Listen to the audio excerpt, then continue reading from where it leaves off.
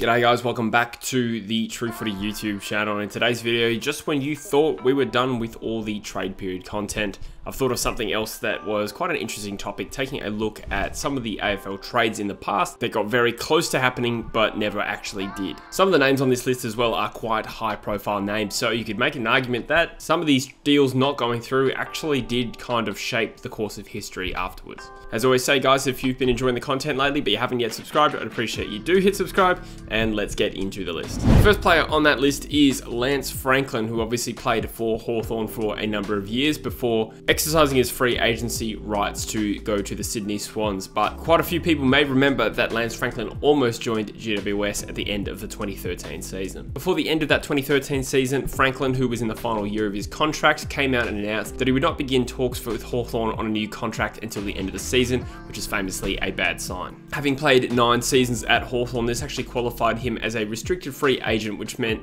that he could move clubs through free agency, but his current side, Hawthorn, would have the right to match any rival offer. For most of the 2013 season, it was widely believed that Franklin was heading to the newest franchise in the league, GWS, and he'd been offered a 6-year, $7.2 million contract. However, out of nowhere, GWS tweeted that they had withdrawn their interest for Lance Franklin because they believed that the Sydney Swans were about to acquire him. Out of nowhere, Franklin would agree to a 9-year, $10 million deal with the Sydney Swans, which he is still undertaking today. Since then, he's played 136 games for the Sydney Swans for 415 goals, and he's played in 2 losing grand finals in that time, but no premierships. The contract does expire at the end of the 2022 season. It'll be interesting to see if he goes on further, especially when you consider he's probably going to have to take a big pay cut to do so. The next almost trade that we're going to discuss is Travis Boak, who nearly made his way to the Geelong Footy Club at the end of 2012. Now, Geelong was so keen on luring Boak to their club that they actually took the unusual move of sending Chris Scott as well as Jimmy Partel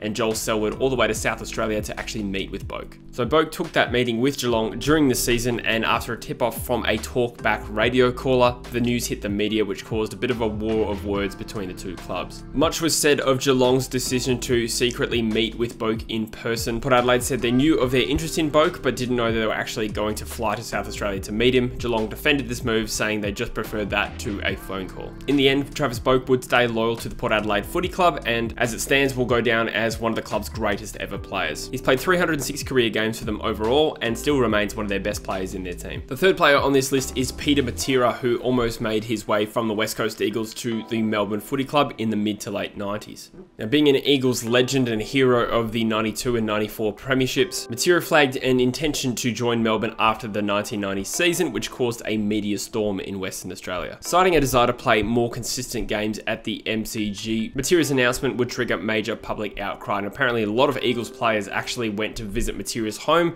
which was staked out by the media. However, days after making that announcement, he backflipped on that decision and agreed to sign on with the West Coast Eagles. He would play out the rest of his career at the Eagles, but there is a theory that his form slump in 1998 was largely due to the pressure that he felt as a result of his original decision to leave the West Coast Eagles. Next up, we've got Joe Daniher, who now plays for the Brisbane Lions, but nearly looked for a move from the Essendon Footy Club to the Sydney Swans at the end of 2019. Now, it had been rumoured all year that Joe Daniher was keen to get out of the Essendon Footy Club, keen to get out of Melbourne generally, though Essendon was very reluctant to buy into that speculation, only confirming late in the trade period that Joe Daniher wanted to get to Sydney. But being a contracted player, Essendon did hold the bargaining power, and unfortunately the two clubs just couldn't come to an agreement on the worth of Joe Daniher. Joe Daniher would play one more season for the Essendon Footy Club before exercising his free agency rights and joining the Brisbane Lions. They may have only got 4 more games and 3 goals out of Joe Daniher, but the resultant free agency compensation pick, being pick 7, ultimately was a better deal than they were likely to receive in a trade anyway. So overall, Essendon didn't really lose much by denying him a trade to Sydney and waiting a year.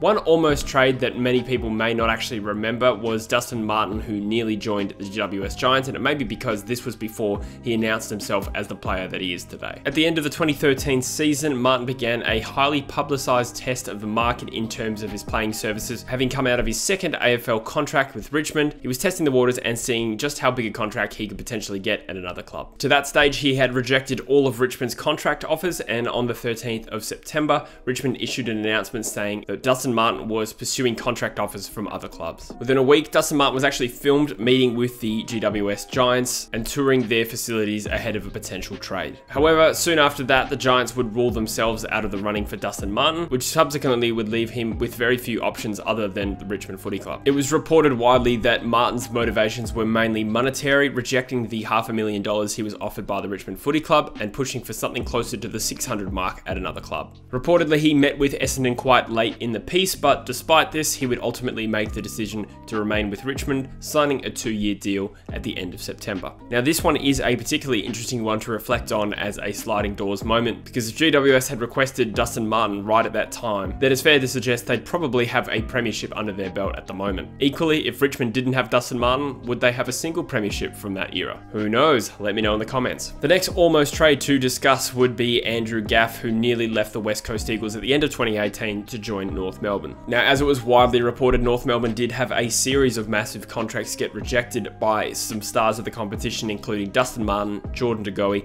and Josh Kelly, but the one that got closest to being done was Andrew Gaff. The Kangaroos reportedly offered Gaff more than $8 million over 7 years in late 2018 before he would ultimately decide to re-sign with the West Coast Eagles. Gaff would enjoy his best personal season in 2018, averaging 31 disposals a game to claim the All-Australian wing spot despite missing the last 3 games of the season. Despite being pretty happy and settled in Perth, Gaff was reportedly seeking a trade home to be closer to family because his father's health had taken a poor downturn. However, what may have been a turning factor in his decision making was his round 19 suspension against the Fremantle Dockers. In a moment of madness, Gaff would punch Brayshaw in the face, breaking his jaw and earning an 8-week suspension that would ultimately see him miss out on his team's premiership that year. Gaff would leave his decision until October of that year before ultimately re-signing with the Eagles, stating that he didn't want to be remembered as a player who left when things got tough. The next almost trade that we have to discuss is Dylan Shiel, who almost joined the Carlton Footy Club instead of Essendon at the end of 2018. In fact, it came down to the last 30 minutes of trade deadline day that it wasn't entirely certain that Shiel was going to end up at Essendon and not Carlton. Now, Shiel had certainly set out with the intention of joining Essendon, but with the potential trade at a standstill between Essendon and the Giants, Stephen Silvani nearly swooped in and stole Shiel out from Dodoro's nose. Now, Shiel had reportedly chosen Essendon because he believed they were far closer to a premiership than the Carlton Footy Club, but with Essendon refusing to back down on their offer of picks 9 and 34 for Shiel, the deal appeared to be at a stalemate, and that left the door open for Carlton to swoop in. As you can imagine, this led to a great deal of unease and frustration for Shiel, and such was his mindset at the time that he was genuinely considering signing a last-minute deal with Carlton or even potentially re-signing with the Giants. As we know, the Dons would eventually get the deal done for Shiel, with 2 first-rounders going the way of GWS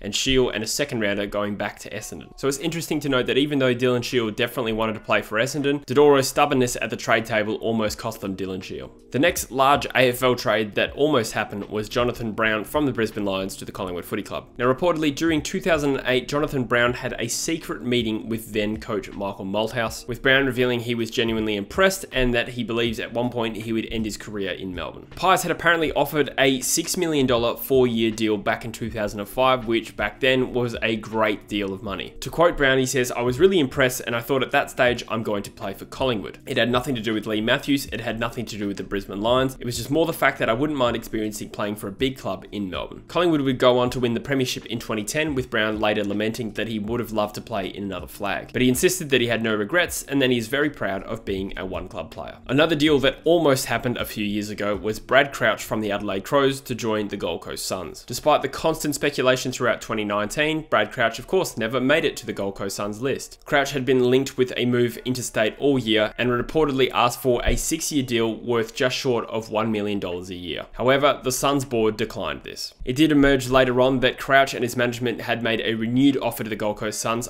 lowering their asking price, but the Suns, knowing that they would likely have to give up pick 1 or 2 in that draft, which would become Rowell and Anderson, they decided that that deal wasn't beneficial. It was an interesting dynamic there where Gold Coast Suns list manager Craig Cameron had confirmed the club had not been expecting Brad Crouch to request a trade to the Gold Coast Suns, and that they had intended to go with a strategy of going hard in the 2018 and 2019 drafts. The final trade on this list that almost happened would be Tony Lockett, who played for the St Kilda Footy Club at the time, who nearly joined Richmond. At the end of 1994, Tony Lockett was considered all but certain to leave the Saints, and the Tigers were in the box seat, with the key forwards management essentially confirming they had agreed agreed to a 3-year deal with Richmond. The decision actually made it as far as the newspapers the following day, but Richmond failed to get a deal done with St Kilda. With that deal falling through, having played 183 games for St Kilda, bagging over 900 goals, Lockett turned down offers from Collingwood, Richmond and Carlton, and probably a whole host of other teams to eventually join the struggling Sydney Swans. Lockett would play a further 98 games for the Sydney Footy Club, kicking 462 goals